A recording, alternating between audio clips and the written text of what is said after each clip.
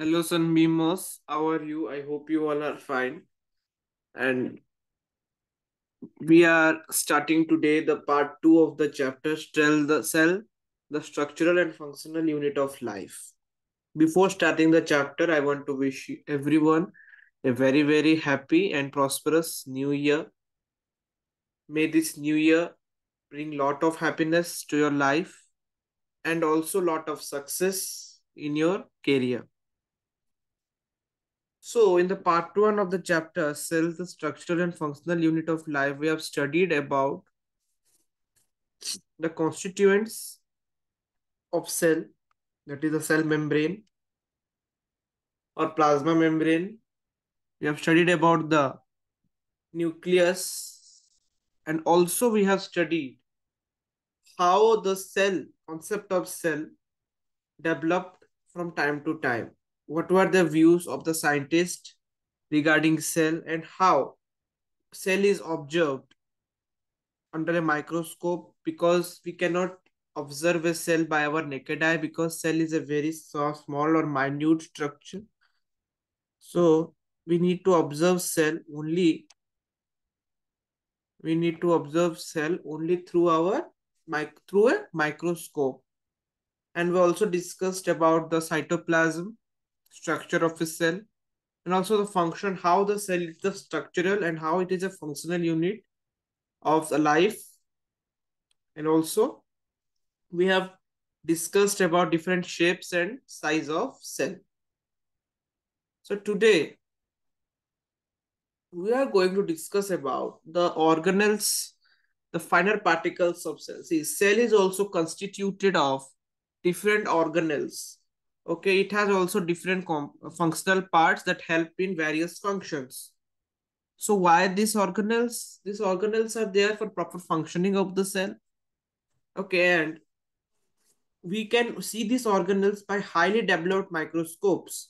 With normal compound microscope, it may be difficult to see these cell organelles, but by highly magnified microscopes with high magnification, or we can say the electron microscope, we can able to see the cells or cell organelles. Okay, so basically the electron microscope, by the help of electron microscope, finer functional parts of the cell can be easily visible. Okay, but it cannot be seen by normal ordinary compound microscope. No, ordinary compound microscope, we can't see the organelles of the cell. So organelles means small, finer functional parts of the cells. Okay, they are the organelles. So first organelle, see functions of the organelle. For organelles are are the parts of the cell that synthesize or produce. Synthesize means produce, production. I think this color is not good. Red is only good. Produce substances like hormones, enzymes. Enzymes are required for a digestion. Next chapter, after the cell, we will study about different mechanisms of human body, and we will study about three mechanisms of human body. First one is your digestion, respiration, and then is your circulation. So these three mechanisms we're going to study in the next chapter. So these all things are done by the cell organelles present inside the cell. So first cell organelle is your endoplasmic reticulum. If you see your diagram here, endoplasmic reticulum is not given. So here if I draw, endoplasmic reticulum looks somehow like this. It's an irregular network structure. Okay. Tubular structure distributed in entire cytoplasm. So you can see like this. It is also called as the skeleton of the cell. If you look the endoplasmic reticulum, it will look like the skeleton. So it is also called the skeletal framework of the cell, but it is not made up of bones. But as it is looking like a skeleton, you can say it as a skeletal framework of this cell. So this is the endoplasmic reticulum. In short, we call it as ER. In short, we call it as ER, and it provides the supportive framework. Bones in our body provide supporting framework to our muscles. Okay, our as our bones are present, it provides supportive framework to our muscles, to our internal organs. So, in cell, endoplasmic reticulum provides a supportive framework to the cell. As in our body, bones provide supportive framework to our muscles and internal organs. In cell, endoplasmic reticulum provides supportive framework and helps in distribution of one part to another. Okay, one part of cell to another. So, and it also separates a cell, you can say, it distributes the cell into one part to another part. Okay. Now, ribosomes. Ribosomes are the granules, small granules that are scattered freely in the cytoplasm or attached to the endoplasmic reticulum. See, your endoplasmic reticulum may have small granules on them. If I draw those granules, see, these small granules. And also these granules are scattered throughout the cytoplasm. So these are known as your ribosomes.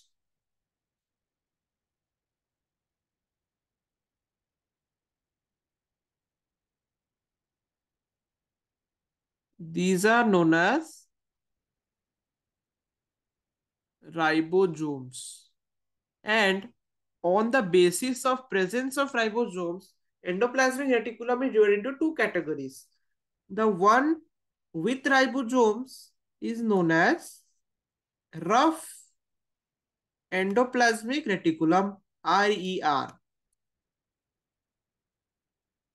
And the one without ribosome, because it is not compulsory that every part of endoplasmic reticulum will have ribosome. Some part may not have ribosome.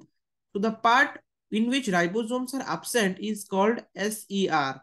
SER means smooth endoplasmic reticulum. And the function of this ribosome is to synthesize protein. So basically, ribosomes synthesize protein. Now, if you will ask, what is the function of endoplasmic reticulum? So endoplasmic reticulum has two functions. In case of RER, if wholly we consider endoplasmic reticulum, it is a supportive framework to the cell. But if we individually discuss about RER and SCR, RER helps in protein synthesis, but SCR helps in your steroids synthesis. Steroid or hormone, you can say. Steroid or hormone is produced basically by SCR or smooth endoplasmic reticulum. Okay. So ribosomes, their function is they synthesize protein. Mitochondria, they are the minute bodies scattered in the cytoplasm.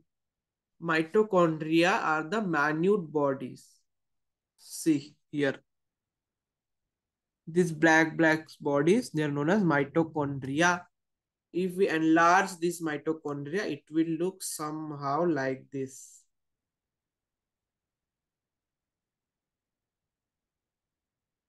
Okay, double membrane structure. And here we will be having like that cristae. This is the mitochondria, enlarged version of mitochondria. They are helping in releasing energy, release of energy from food. So they are the powerhouses of the cell. Why they are the powerhouses of the cell? Because they help in release of energy from the food. Okay. Help in release of energy from the food. That's why they are known as powerhouses of the cell. And how this energy is released? You will say energy released form of joule. No. In our body, energy is released in form of ATP. See, we have a currency in our notes. In our India, in our country, we have a currency. What is our currency? Rupees. So for energy also we have a currency. That is your ATP, energy currency, ATP. ATP means adenosine triphosphate. And in our body, energy is available in the form of ATP. In India, you will not find dollars. You will find rupees because it is the currency of India. So in our body also you will find ATPs. That is adenosine triphosphate. And next is your Golgi bodies. Golgi bodies are small stacks of thin membrane. Okay, before going to Golgi bodies, I want to share you something. That is cellular respiration. Cells are living ones, living parts of the body. So they will respire. Cellular respiration takes place by the help of mitochondria. The cells respire by the process of by the help of mitochondria, or singular it is mitochondrion. Golgi bodies. Golgi bodies are the small stacks of thin membrane. They produce various secretions. So secretions, see basically Golgi bodies helps in packaging. Okay, packaging means final product. कुछ suppose endoplasm में कुछ produce करता है तो उसको final product में convert कौन करता है? Golgi bodies. So they helps in production of hormones, enzymes. Okay, Golgi bodies, here it will look like that somehow. See, picture is not given where this is going. Yes, here it will somehow look like your, okay, like that, somehow look like your endoplasmic, but not endoplasmic. It is a different one. Lysosome, cellular digestion takes place at lysosomes. Cellular digestion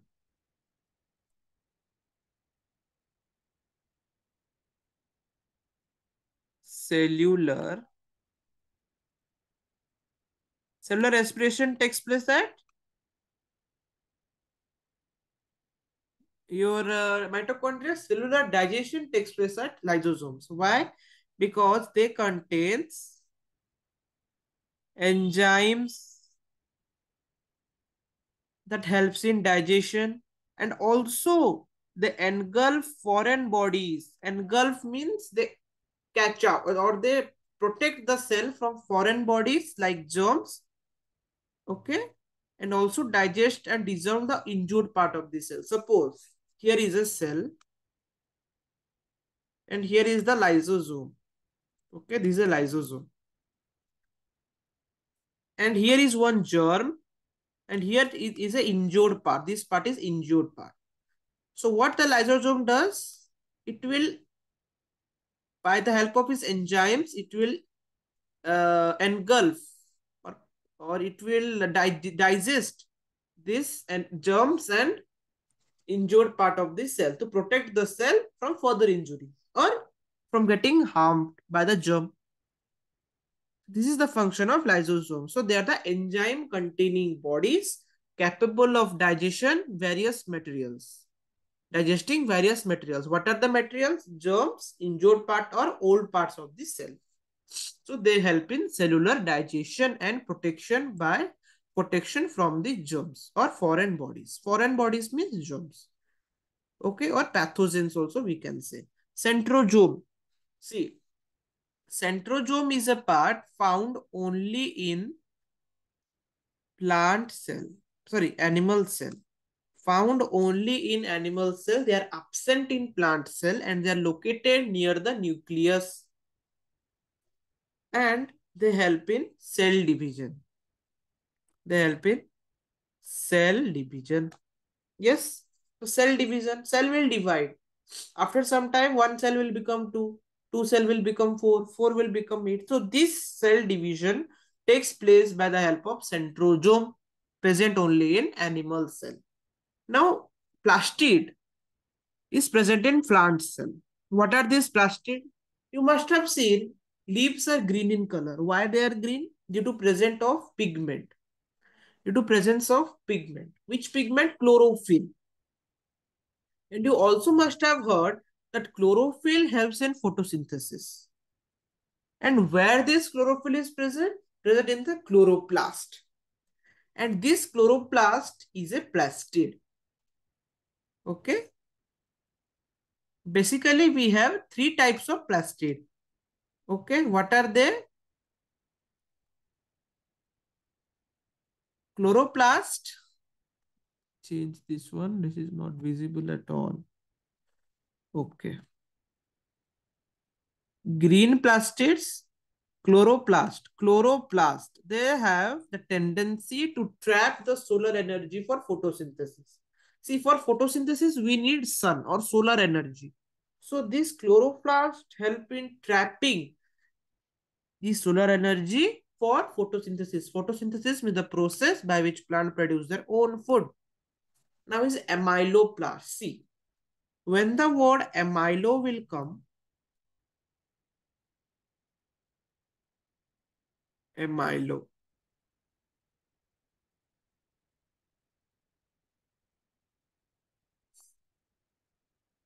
It means other color, other than green. If the plant, suppose your carrot has orange color, so it contains amyloplast. Okay, other color than green, amyloplast. Leucoplast means colorless. And this leucoplast store starch and proteins. They store starch and proteins. Leucoplast. Okay. Vacuoles. Next is your vacuoles. See. Here you have a better diagram of animal cell. You can see here. You have the plasma membrane, lysosome, cytoplasm, ribosome, centrosome. Here is a Golgi body. You can see here is the Golgi body, nucleolus. Okay, nucleus, brain of the cell, and endoplasmic reticulum. And you see some of the parts of the endoplasmic reticulum have ribosome and some part do not have ribosome. The part with the ribosome is called RER.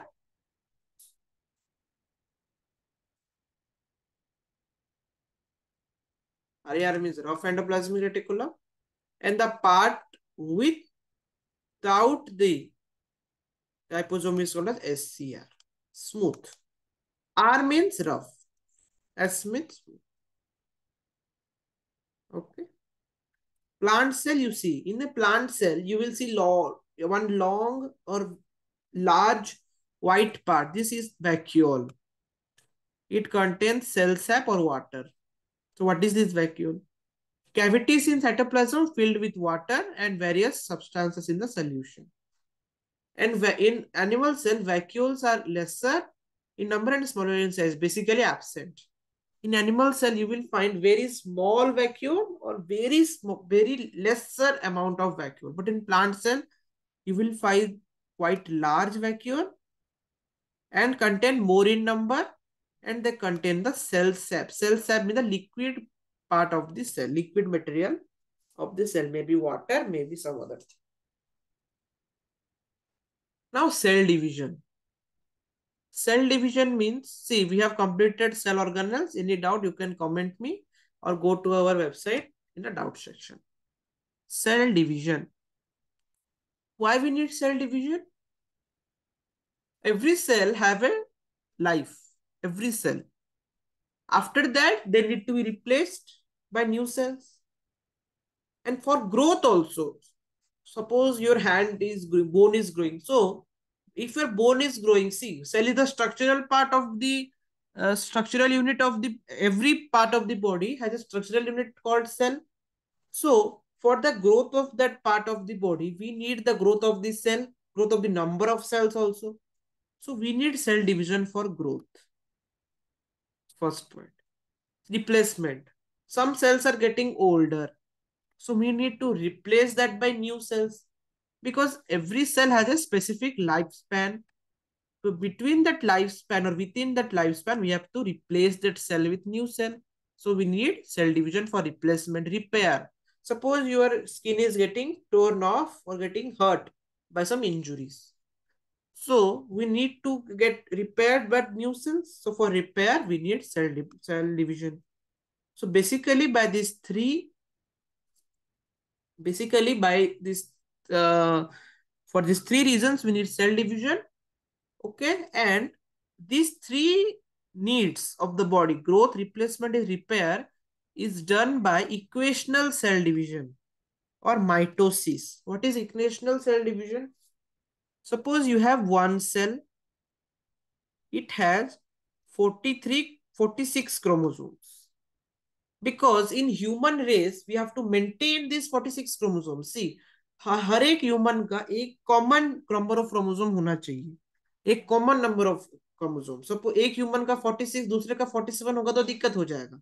The race will not be maintained. So, yeah, in case of your other syndromes, it is different. I'm not talking about that. But basically, every human has the chromosome number of 46. So, to maintain the chromosome number of 46 in each and every cell of our body, we need equational cell division. Equational means, suppose this is one cell, it will get divided into two cells, and these two cells will have the same number of chromosomes, 46 and 46.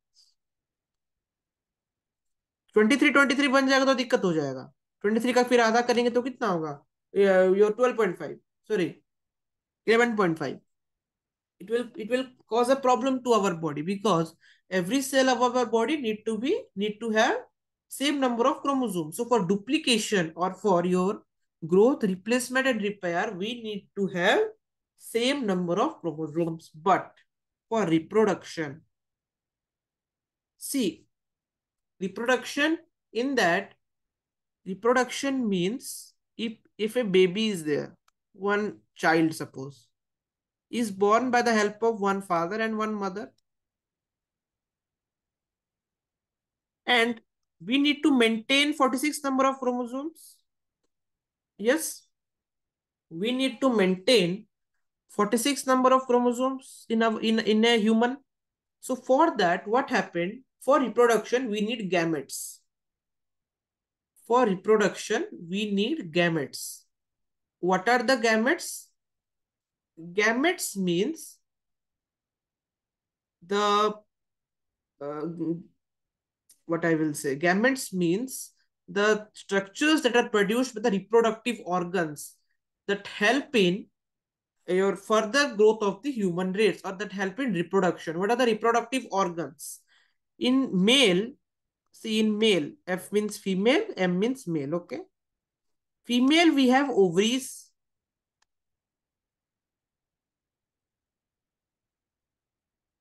And male, we have testes.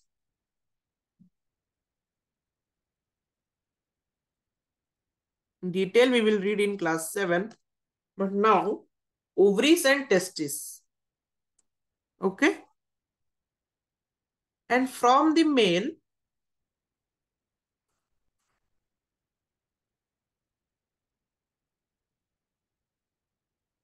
they produce their gamete called sperms. And female produce the ovum.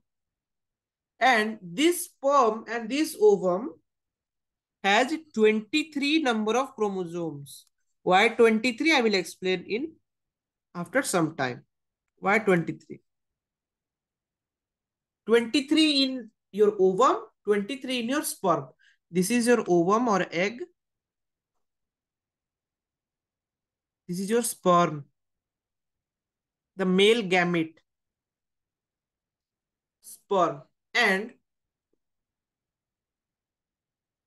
what happened to produce a baby, or to produce a human? This sperm and ovum needs to be fused. So this fusion of sperm and ovum is called fertilization. They will be fused. This is the ovum, and the sperm will be fused with this ovum.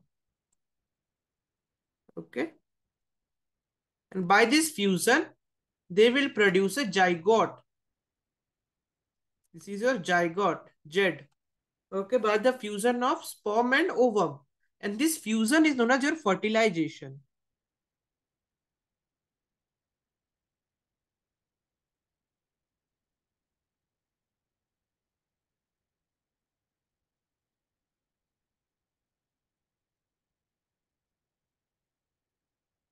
Fusion of sperm and ovum is called fertilization. And this zygote is produced. And this zygote will have how many chromosomes?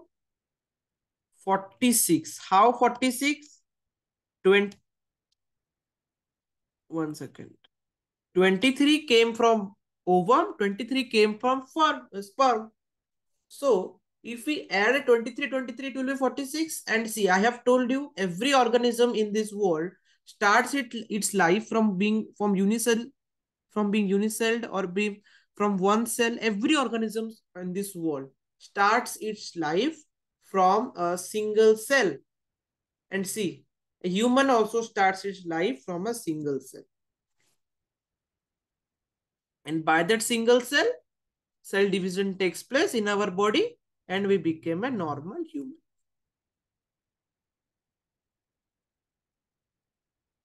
Now, there are many processes in between how fertilization occurs, how sperm and ovum meets. That one we will read in detail in next classes. Means in future, you in 7th, 8th, 9th, you will study about them in detail. Okay. So, name the scientist who invented the first microscope. See, before going to that, I want to tell that we have completed this chapter. Any doubt, you can ask in the doubt engine, or you can also ask in the comments. So the first microscope was developed by Antony von Leeuwenhoek, and the compound microscope was developed by Robert Hooke. So the first microscope was developed by Antony von Leeuwenhoek, who coined the term cell. The cell term was coined by Robert Hooke. Cell term was coined by Robert Hooke, and he named it by thinking of the cells of the monks or the rooms of the monks as they were arranged in the form of cells arranged in the cork. Okay. Single-celled, irregularly shaped organisms, amoeba. Oval unicellular aquatic organism. See, oval unicellular aquatic organism is Climatomonas. Oblong, single-celled. Oblong. What is oblong? We have seen here oblong. Okay, oblong. Oblong means paramecium shaped. See here, oblong means paramecium shaped, and this is paramecium. Oblong word will come in slipper shaped. Okay, or paramecium. So with this, we have completed the chapter. Let's meet in the next chapter. Till then, thank you. Bye bye and take care.